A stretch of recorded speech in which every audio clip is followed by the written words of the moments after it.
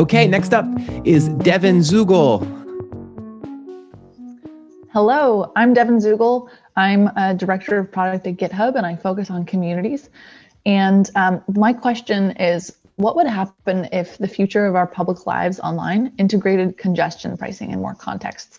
And congestion pricing is usually thought of as something that applies to traffic control, and basically you charge more money for peak hours. But what would that look like if you applied that to open source maintainers' time? Like, for example, another place this actually exists already is Ethereum gas fees. And I'd be really interested to hear what people think that has, what changes that has resulted on the Ethereum ecosystem.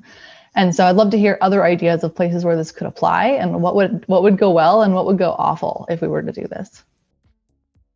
All right, next up, Devon, take it away. Just one quick emerging thought.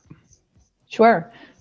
We had a lot of fun talking about congestion pricing and different, more or less abstract versions of it.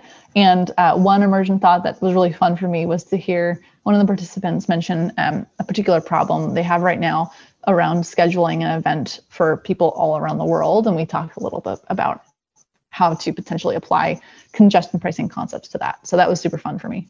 Oh, that's interesting. I'd love to hear more about it, maybe in the Discord, if you have any comments there. That's great. Thank you so much, Devon.